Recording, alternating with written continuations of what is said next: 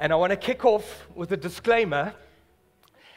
And the disclaimer is this, that it's a fairly serious message, which is a little bit out of my comfort zone. It's more serious than normal, and it's focusing on a challenge or a tension that we face in relationships, any kind of relationship. You might not be facing it right now, but I can almost guarantee you somewhere down the line you will face this challenge. But before we get too serious, I want to share a story with you. So some of you are aware, and others not, that I live on a plot, a small holding. Ek is 'n plotter. One of those South African words is just so great. So we are 20 minutes outside of town, and we've got the chickens and geese and the whole lot. We really, really love it. There was my family. We just love the open space. We love the quiet of being out in the countryside. So it's really great, but like anything in life, it's got advantages, but it also has some disadvantages. So what are some of those disadvantages? Well, one of them is with that space comes a lot of mowing. A lot of mowing. So that's one. Then the other one, snakes. Yep, you don't really get them in town, but out on the plot, you're going to get snakes. And one in particular is quite prolific, the wrinkles. In fact, I've got a picture for us. It's the banded, spitting cobra. And what's quite unique about this snake is that it can bite and spit. Now, most snakes can normally only do one or the other, but this guy can do both. And added to that, his venom is both cytotoxic and neurotoxic, which means cytotoxic, that's the venom that attacks the tissues and causes the blistering and the swelling. And then the neurotoxic, of course, attacks your nervous system and pretty much can stop you breathing. So if you don't do anything about this bite, it is definitely fatal. So I want to share a story with you. What happened about 16 years ago. We were on the plot. My two girls, who are now teenagers, were little babies and toddlers at the time. And Noreen, my wife, was hanging up the washing on a beautiful sunny afternoon. Megan, the baby, is sitting on a blanket, minding her own business. And Grace, the toddler, is doing what toddlers do, toddling off. And she's headed a couple of meters away to a step, an area of the house that we were still kind of constructing at the time, so it was quite a high step. And you know what they're like, they're adventurous, they want to go see things, so she's got both her hands on this step, and you can see the next plan of action is she wants to get onto this ledge. But she doesn't see, sitting right on that ledge, on this step, is Mr. Wrinkles. And he's not too keen to share that step with a toddler, which is understandable. They're a lot of work, so I'm kind of with him on that one. And when I say he's not too keen, he's done exactly what that picture's shown. He's raised his hood, he's flattened out, and he's swaying left and right like a Bollywood dancer, getting ready to strike this toddler. Now, Noreen will tell you till today, she has no idea how she kind of got to Grace a couple of meters away, what felt like within one stride, and grabbed Grace by her dress, ripped her away from that snake, ripping the dress in the process, causing a couple of bumps and bruises and scratches on Grace, as you can imagine. So you can just picture the scene. Megan is still minding her own business. She hasn't a clue what's going on. Grace is crying. Mommy's heart rate's 200 beats a minute. She's lifting this crying toddler with a couple of bashes into her hands. The snake is just slithering away, thinking he just saw an episode of The Flash. So you say, what's up with all this detail? Plot life is not for sissies. It's a lot of mowing. Okay, I'm telling you, it's a lot of mowing. But what does a mom and a toddler and a snake, a wrinkles, got to do with today's message? Today's message, I'm going to give you the title, but what makes it a little bit different, in the title, it's also your take-home. Like that snake can bite and spit, this thing's combined in one. Here's the title, but it's also your take-home for today. Let's put it on the screen. When you enable, you disable. When you enable, you disable. And I could maybe expound on that a little bit and say, when you enable, you perhaps unintentionally or potentially or innocently disable. I want to unpack a tension or challenge that we have in our relationships sometimes, and Sometimes it's in your marriages, sometimes as a parent, in fact, quite often as a parent, friends or family, and it's not easy to manage. And this will happen to you whether you're a Christian or an atheist. It doesn't make a difference. But what's quite interesting, that I sometimes think Christians kind of manage this poorly because of our misunderstanding of this whole concept of love. So if I say to you, when you enable, you disable, you say, Mark, what does that mean? Well, let's put it in another line, a line that's a bit longer, but you've probably heard it before, you've probably said it before. Here we go. I know you're trying to help, but you're not really helping. I know you're trying to help, but you're not really helping. Your psychologists will define what I'm going to try and unpack for us this morning. They put it in a definition like this. It was also quite simple. It's doing positive things that end up supporting negative behavior or negative consequences. Key there is doing positive things. So if we look at this, it's doing good things that are actually bad. And of course, in our desire to love people, we do things. You get stuck in, you roll up your sleeve, you help, you care, you jump in or whatever you. But what I want to show, if we're looking at loving on one side and enabling on the other side, enabling, you kind of doing something, you're getting stuck in, you're helping, you're rolling up your sleeves, but it actually is causing harm. So if we're really ruthless with ourselves, it's not really helping, it's not really caring, it's not really loving. And perhaps you're doing something for someone that can and should be doing it for themselves. But you say, aren't Christians supposed to help wherever they can?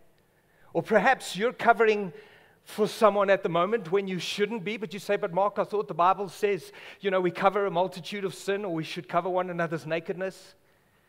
Or maybe you're paying a bill or doing something for someone when you should have actually said no, but you say, aren't we supposed to give as Christians? So I want to have a look at this because I think you'll agree with me, it's not that clear to sometimes see the difference between enabling and loving.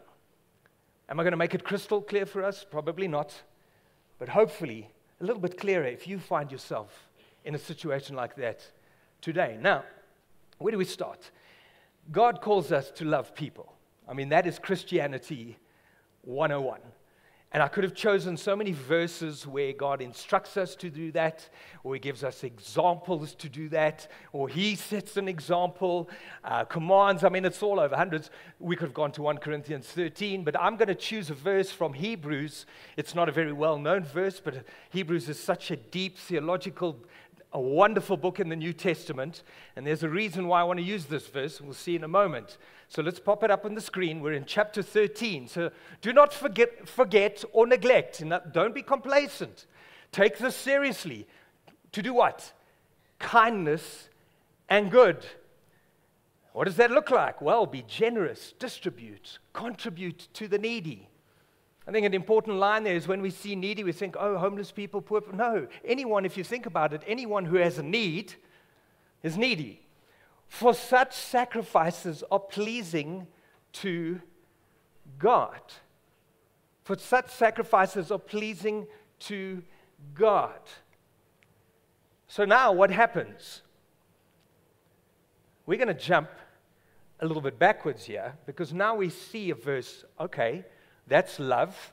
You can see that's a verse of love. There is distributing, there is giving, there is being generous. We kind of get that. But what does God say a chapter before this verse? And let's have a look now in chapter 12. But God disciplines us for our, key word there, good, in order that we may share in His holiness. In other words, we become more like Him. Then it goes on to say, no discipline seems pleasant at the time, but painful.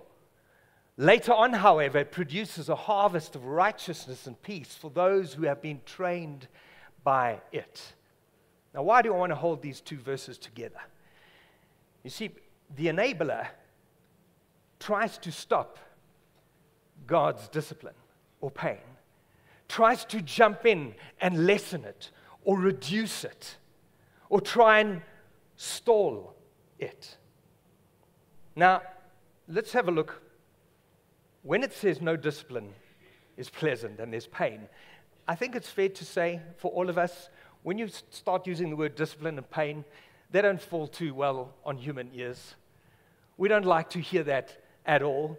We kind of think of a God with a big stick who's just waiting for us to step out of line so he can use the stick. Those are some of the crazy pictures that we get. Or sometimes we're thinking back of military when I had to run around the tree for 100 times because we did something wrong or a teacher sent us to detention. Those are kind of the thoughts or our perception of discipline and the pain involved with that. So what I want to do is I just want to take that verse, that particular part of the verse, and I just want to rephrase it.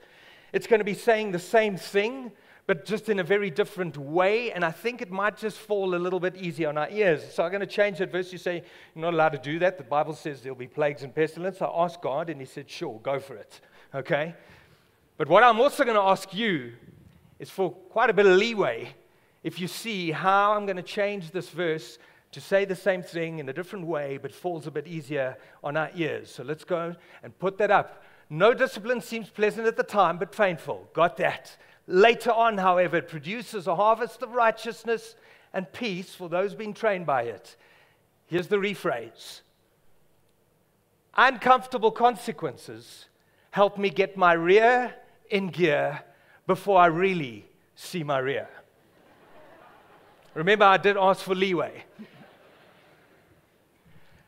Uncomfortable consequences help me get my butt in gear before I really see my butt. That's translation message 1.2.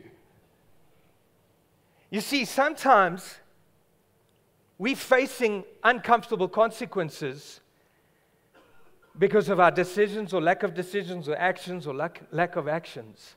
And God allows that and has to so that we move and we make a change and we grow and we mature. But then the problem comes in. The enabler steps in and tries to prevent the uncomfortable consequences. Let me illustrate. A wife is married to a husband who's been struggling with alcohol for a long time.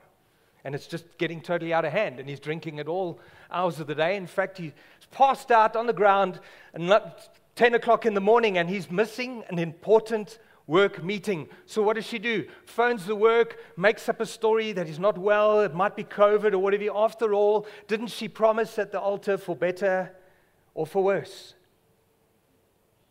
Or the youngster who's been lazy and playing video games wakes up 9 o'clock in the evening with the thought, oh my goodness, I'm supposed to have a speech ready for class tomorrow, for English, a very important speech, but it's okay. Mommy and Daddy stay up until all hours of the night writing the speech for him, have it all ready with his breakfast for him in the morning. I mean, after all, isn't he just going through a phase?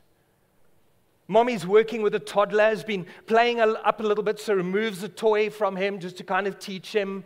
Or she removes a cell phone from a teenager who hasn't been listening to the boundaries using the cell phone. But in comes Daddy and like, oh, love, I think you're making a big thing out of this. Shame, man. Let's give it back to them within 2 minutes. So the toy, the cell phone is back in their hands. Family friend, he's got a gambling addiction. He's up to his ears in debt. Sheriff of the court arrives to take his car away. But the family, the friends all club in to save the day, to try and cover the problem. I mean, isn't a friend in need a friend indeed? A youngster gets involved with the wrong crowd and gets involved with drug use and drug selling. He gets arrested, but Mommy and Daddy find the best lawyers that money can buy. Are we really helping? Are we really caring?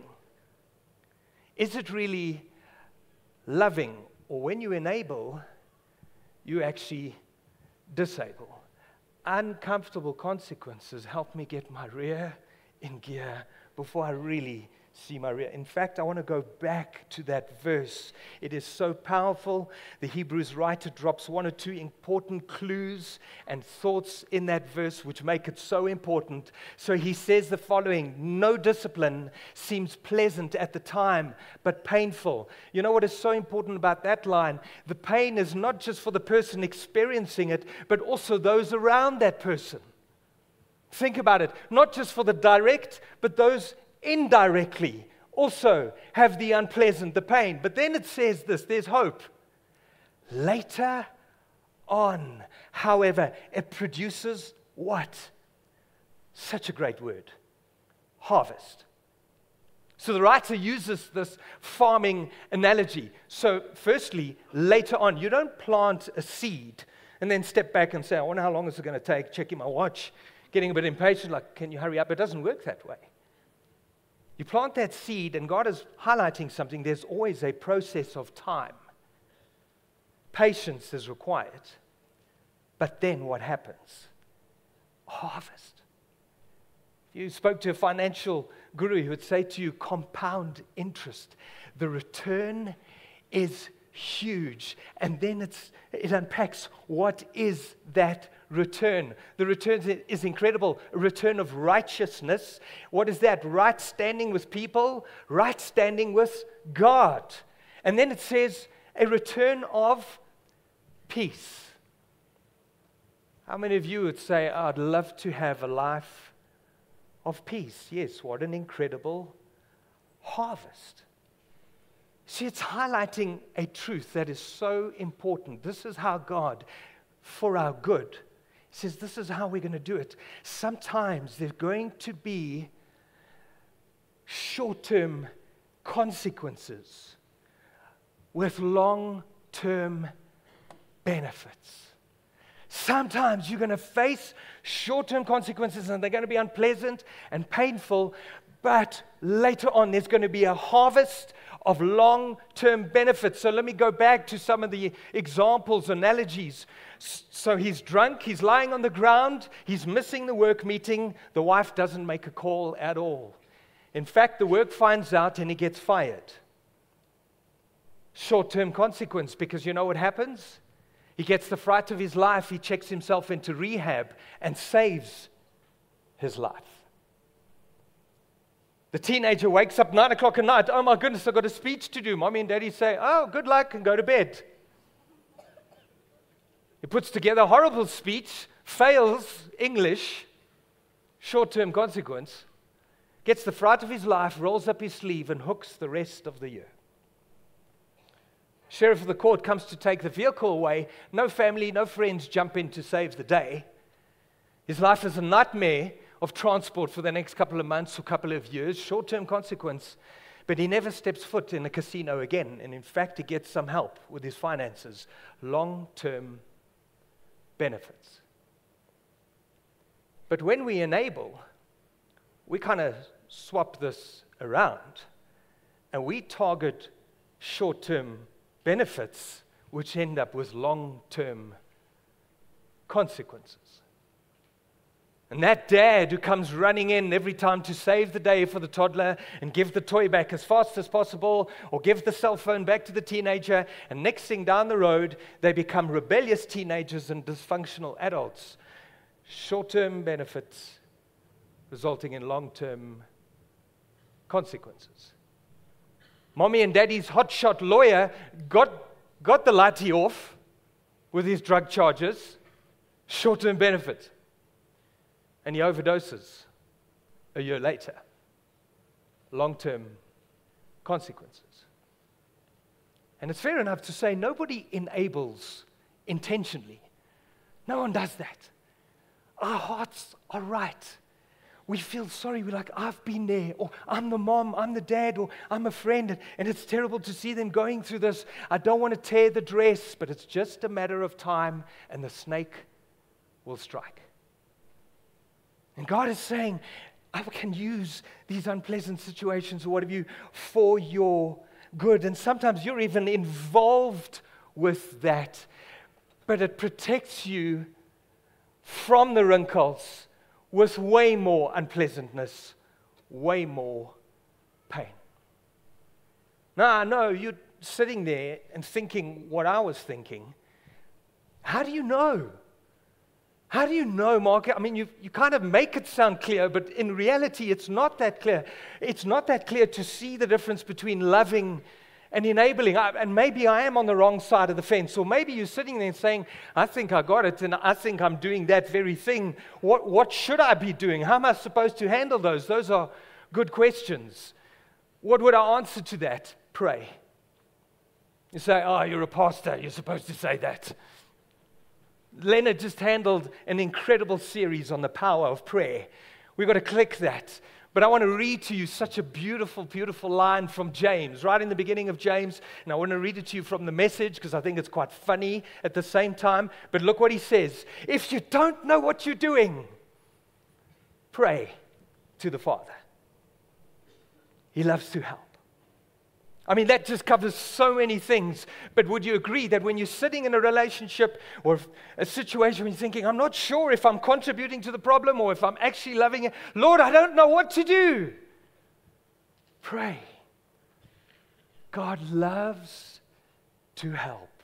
A more formal translation says, if you're lacking in wisdom, ask the Father, because He loves to give wisdom generously. But I want to look at maybe one or two practical thoughts and points. If you're sitting with those two questions in your mind at the moment, like how do I know the difference, or maybe I am in this and I don't know what to do. Just a couple of questions, a couple of thoughts. Are they going to be foolproof? No. But I hope that in a way they provide a little bit of a filter for you and I to make better decisions if we're faced with this dilemma. So the first question in a way is like, how do I know? Can I distinguish between, or maybe I shouldn't be involved here? All right, two words, able and cheerful. And with those two words come four questions. Here we are. Are they able? Are you able? Are they cheerful? Are you cheerful? So let's look at those four questions here for a second.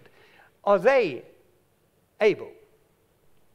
You see, sometimes people are in a difficult, terrible, painful situation, and they're trying their best, but they're just not able.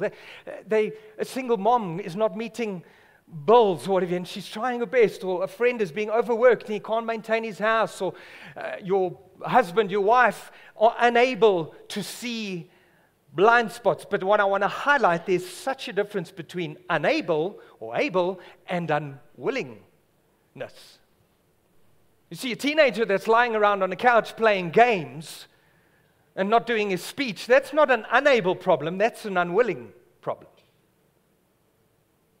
You've been struggling in your marriage and you've been asking your husband, your wife, let's go for counseling, and he refuses point blank, or she refuses. It's not an unable problem, it's an unwilling problem. And I know I'm generalizing here, so please just forgive me, but we've had one or two businessmen offer some of the individuals at the Robot work. Say to him, listen, join me on Monday. I got a menial job for you, but it's a start. And they're like, no, they don't want to do work. They'd rather stand here and get handouts. It's not an unable problem. It's a unwilling problem.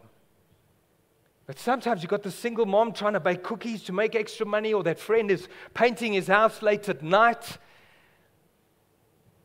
There's a difference. And sometimes you need to just step back and look at the situation and say, do I need to return the responsibility to who it belongs to? Are they able? And then this question, am I able? And I'm not saying, well, for you it's super easy, so walk in the park. No. It may be difficult, it may be tricky, it may be a sacrifice. That's the definition of love. But I am able. See, Paul writes this beautiful line, which is a love line in Galatians. He says what? Carry each other's burdens. In this way you fulfill the law of Christ. Carry each other's burdens, fulfill the law of Christ. What is the law of Christ? Love God, love people. That is the law of Christ. But the key is carry. You're able to carry. So maybe let me illustrate it like this. I want to go on holiday, so we pack a suitcase. Suitcase here, it weighs 50 kilograms. Clearly my wife packed the suitcase. I can't pick it up. Look at this frame. I can't carry it. But then I ask Yaku, our 20s pastor, have you seen him? He's fractionally stronger than me. And he says, sure, Mark, I can help you. Off we go, take it to the car. But no offense to his wife, if I ask Mersha, I don't know if you've ever seen her, she's tiny, she's petite. There is no way she can pick that up. And what I'm highlighting here is we've got to be careful that we're not helping people at the expense of the responsibilities and priorities that God has given us. Because that same Paul writes to this young man he's mentoring, Timothy, and he says this line, anyone who does not provide for the relatives and especially their own household, in other words, family, and he doesn't mince his words here, has denied the faith and is worse than an unbeliever. Worse than an unbeliever. You know, just a couple of days when I was just going over my notes and looked at this verse again, I thought of another illustration which I think makes it even clearer. Some of you have had the privilege of flying, and what happens when that aircraft is taxiing out, that cabin attendant is busy doing all the displays, and there's the exits, and and then if we have a problem, the face mask, and then she dangles the face mask. Now, some of you are looking at me like, oh yeah, but we're busy looking at the magazine. You're not looking at that. Am I right? And then she says something rather important, by the way. She says, you know, in an unlikely event, so that you don't panic, we experience a problem or explosive decompression, which, by the way, means we're sitting at 38,000 feet where there's no oxygen, and suddenly there's some kind of hole in the aircraft, and it's chaos in here. Then I find this very funny. Then, you know, very calmly and poised, you take the mask and you place it over, you know, check your makeup at the same time, right? But then she says this, if you're traveling with a child, first place the mask on your face before doing the child. What is the airline doing? Like, hey, this is survival of the fittest, you know? No. They're actually highlighting an extremely loving idea there. Because they're saying if you start faffing with the child and getting the mask on the child, the problem is you've got a couple of seconds to get this right before you both pass out, and then a couple more seconds and you're both dead. So the most loving thing to do is get the mask on yourself, make sure you're breathing so that you can help your child. So you're sitting in a situation, I don't know, a pastor or a counselor, and you're giving and giving and giving, and you've got nothing left for your own family, your own wife, your own husband. You're foolish. There's a new person in the office, and you're helping and you're helping and you're helping, and only falling behind in your own work. It's dangerous. We've sat with older couples, and it's a sad story, but sometimes the adult kids are so dysfunctional and making shocking decisions, but mommy and daddy just keep bailing them out, and next thing have got no more pension, can't feed themselves. The question you need to ask, can I carry this? Then this word cheerful. Are they cheerful? Am I cheerful? You think it's a bit of an odd word to use when you're talking about pain and discipline. Let's look at the first one. Are they cheerful? And again, I'm generalizing, but I know this has happened to some of you. You help, and instead of getting huge gratitude and thank you, which, would you agree, falls under the umbrella of cheerfulness, you get nothing. In fact, you bail them out and cover the credit card, and then they start complaining, yeah, but my rates and taxes are also behind. Or you turn a blind eye again to some kind of dysfunctional behavior in your marriage. You cancel the counseling appointment or whatever, and your husband doesn't even say thank you. It's like it's just expected. I've given fruit before to certain individuals on the side of the road, only to be looked at in disdain because they wanted money, not fruit. There's no cheerfulness there. Maybe that's a sign that I'm enabling. What about your cheerfulness? This is a line that we know so well from Corinthians, where Paul unpacks this and says in Corinthians, you can put it on, each of you should give what you've decided in your heart, not reluctantly or under compulsion. For God loves, there's the word, a cheerful giver. And ironically, here our emotions can possibly give us a clue as to whether we're making a wise or foolish decision. and you find yourself helping or getting involved, and you're like feeling good about it, great. But sometimes you find yourself getting involved, and you sigh and you think, not again. Or it feels like I'm being controlled or manipulated here. Maybe your emotions are giving you a warning light. Don't. You're enabling. So now maybe you're sitting and saying, I am in a problem like this. Mark, what on earth do I do? Pray. Don't forget that. But the two words I want to leave with you is walk and talk. Walk and talk. I remember Leonard sharing a couple of years ago, he was sitting with Stevie, his son, and saying, Stevie, I want to give you two words that are so important. You find yourself in a situation that's compromising your values or you're uncomfortable about it. My boy, this is what I want you to do. Walk away. Such a powerful line. And I think the same thing applies here. Sometimes you realize, wait a minute, I'm trying to help, but I'm not helping. I'm in fact contributing to the problem. I need to step away. I need to walk away. I need to take that cell phone. I need to take that toy, and I need to walk and keep walking. We never advocate divorce as an eldership. God hates it.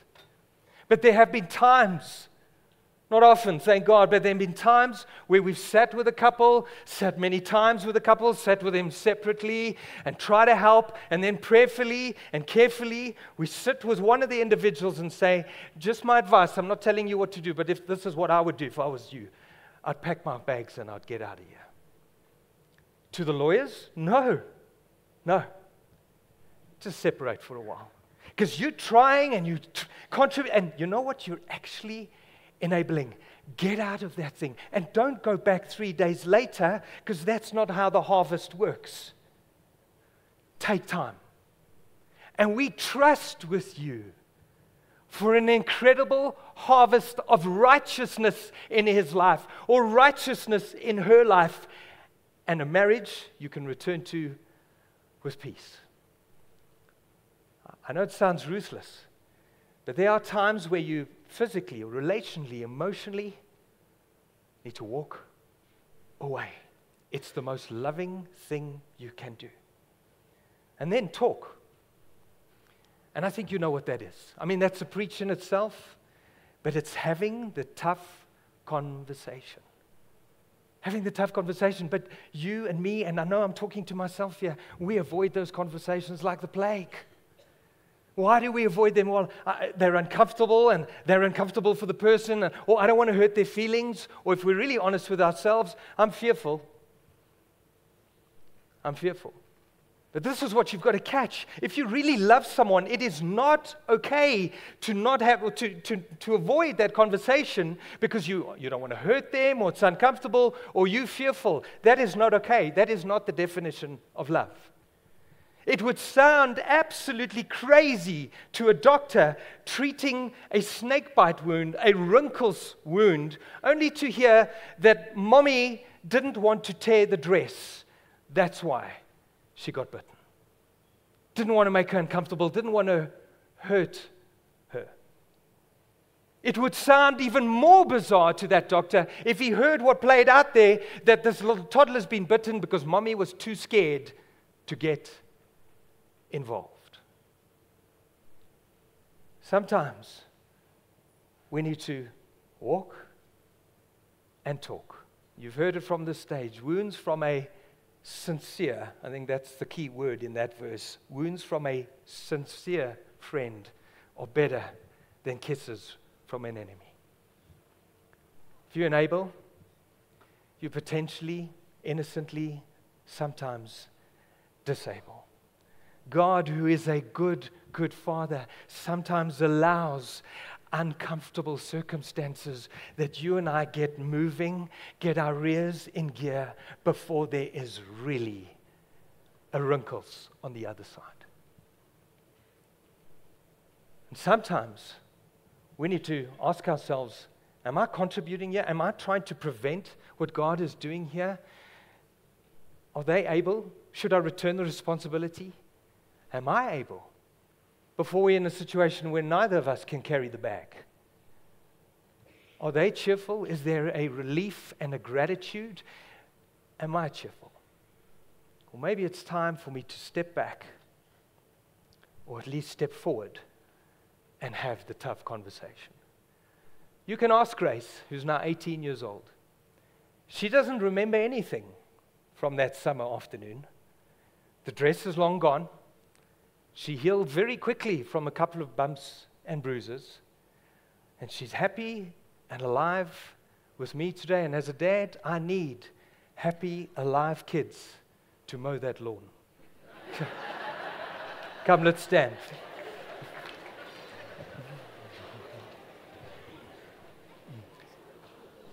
Come, let's pray together.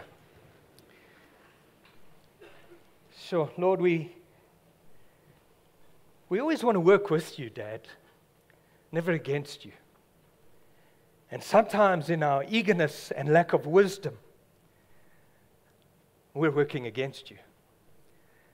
Please show us. You see our hearts, and we want to love our family and friends, and we want the best for them. Show us. Guide us. Help us make quality decisions that we don't add to the pain down the line, which is way greater, but that we be a blessing as husbands, as wives, as friends, as uncles, as aunts. We pray this in Jesus' name. Amen. Bless you.